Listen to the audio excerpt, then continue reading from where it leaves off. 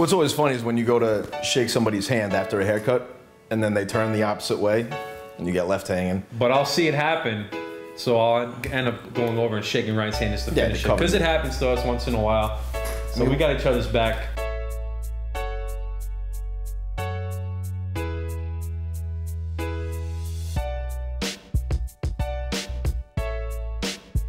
I went to Kyunglee High School. I graduated in class of 2001. And after that, I went to hair school in Willimantic. It was called the Willimantic Institute of Hairdressing and Cosmetology. I graduated that, got my license. Graduated high school and then barbering school. See, I've known Ryan for a long time. We went to high school together, so I was a grade below him. So I was cutting hair, I was cutting all my friends' hair, then he was cutting all his friends' hair. Then afterwards, you know, we linked up. And I saw him at the gym. I just finished hair school and he was working for Gary, the guy who also works for us. And he told me he could get me a job there. And within 2 weeks, he got me the job. We linked up at the same place, and from there, that was kind of like the start of our partnership in business. We worked together for 2 years. Then we ended up doing our own thing, opened up a shop in Danielson for 7 years, and came here, been here for 3 years. 10 years strong together, doing our thing. My dream job as a kid was to be like my dad. Just do whatever my dad was doing. He owned his restaurant, he was a cook, so I want to do it like whatever my dad was doing. He was like my idol, so I would say business owner. So I kind of did it my own way, but being a barber. The restaurant business wasn't really for me, so I went my own way, just being self-made. I just wanted to, you know, be successful, have money, be able to enjoy life. You know, every kid wants to be a firefighter, you know, that kind of stuff, but just want to be happy, I guess. I didn't really imagine it. I more or less just enjoyed cutting hair just for the art of it, you know, trying to get better and stuff like that.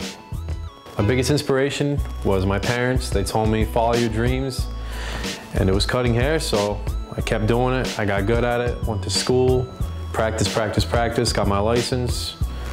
Been doing it for 10 years, hopefully doing it for the rest of my life, and I love my job. I'd say my biggest supporter in pursuing a career in barbering would be my grandmother, because she really pushed me. I never really considered it a career option until late in my senior year of high school, and she was the one that kind of influenced that. She just gave me confidence in it that, you know, I was talented, and because she was like one of the first people that I used to cut. I used to cut her hair. I didn't even use a comb. I would just pull up hair with my hands. I'd give her a haircut. But then, you know, as I got better, I'd take care of her, and, you know, I still give her free haircuts to this day. She definitely influenced me. I love her. So moving locations was something that we chose to do because Danielson was you know, the building was smaller, and you know, the name of the game is to just kind of fill up the shop with as many chairs as you can because you get rent off of them. And we ended up finding this place. We found Brooklyn. It's a nice town, better location.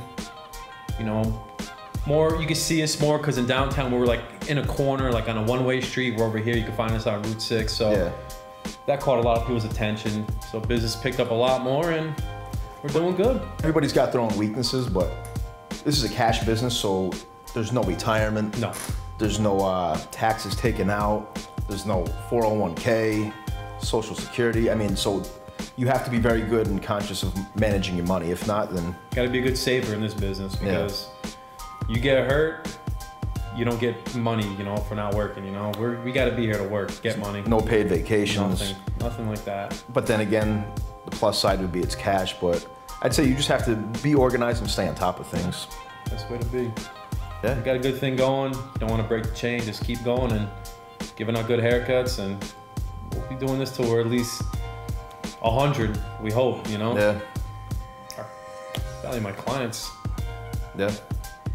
Loyal clients. My business partner, yeah, I mean, absolutely. because we work well together, and, you know, that's so important to have a good relationship with, you know, the people you work with and your clients. Absolutely. And I value our hands. Absolutely. These things, we're good for it. Sleep with glass cases on them. Absolutely. Favorite part of the job is just making people look good, feel good. And I think like the chemistry of, because you think about it, you're watching, we're not watching TV, you know? But I mean, you have a good vibe going, you have music going, your clients end up becoming like family and friends to you.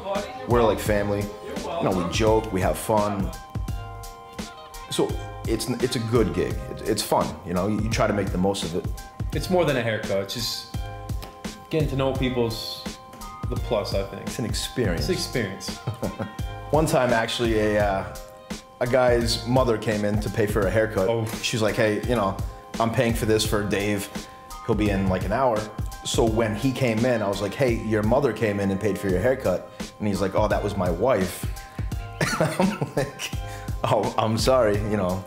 And then I just kept going on with it, apologizing, and he's like, bro, just drop it. Yeah, the guy didn't want to hear anymore. Yeah. That was the end of that one. That was bad. All right, so basically, Ange and I, we're just here doing something else with the little documentary, but we just wanted to say thank you to all of our loyal clients. We appreciate you guys the most. Over the years, you guys have followed us, different locations, from Putnam to Moose Up to Danielson to Brooklyn. And without you guys, you know, we wouldn't even be here. So, you know, we just want to keep giving you guys good haircuts and entertaining you and taking care of you, you know? Thank you so much, guys. We appreciate it. You guys are the best.